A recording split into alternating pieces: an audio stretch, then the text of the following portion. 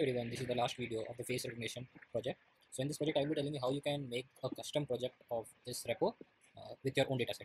So only what you have to do is you have to come to this repo and go in this beta testing, and in this beta testing you can find all these different folders. You have to only go in the dataset base, and here you can find there are different person folder, and in each folder there are few of the pics of those person. So only you have to change those pictures in that, and you have to come to this test01 file and you have to run this file. And I won't be running this entire file again, it will take some time. So once you run this entire, for this last block, it will be asking for the destination picture. So this is our destination picture, and we will be giving its path. So its path is worldleaders.jpg.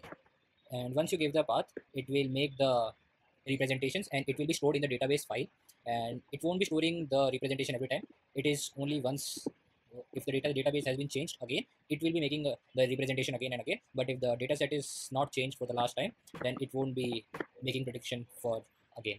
So yes, it tells who all are there in the photos. So you can see this is our testing image, and it can pretty well tell who all are there in these photos. So there are a few constraints. You can add the accuracy that you want, so that only if the accuracy is greater than that particular probability, then only it will tell the whether the given person is there in the photo or not. Yeah, that's it. Give it a go and have fun.